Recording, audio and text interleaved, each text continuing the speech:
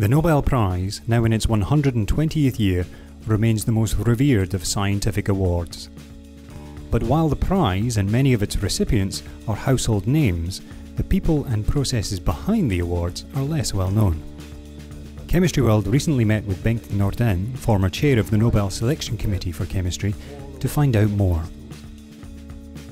In this video, Bengt explains the nomination process.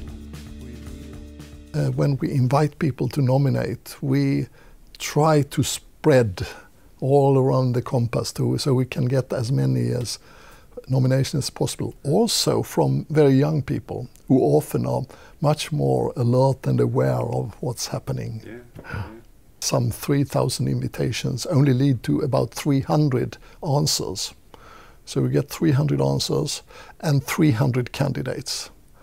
You could ask why we don't get more. And my personal thinking is that people are a little shy, because if you nominate, you show that you put everything on one card. I hope we can change that by the fact that it's actually possible to submit several nominations. You don't need to just select that person or that topic. You could have several in parallel.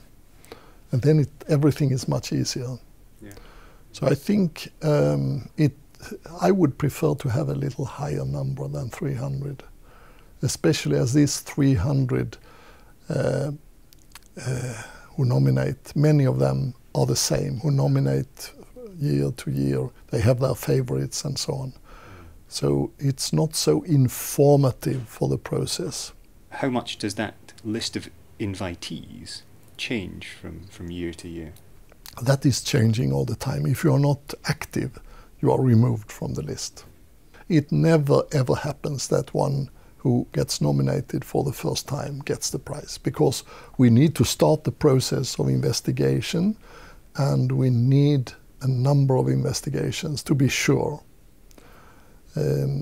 You could ask experts and you will get slightly different answers.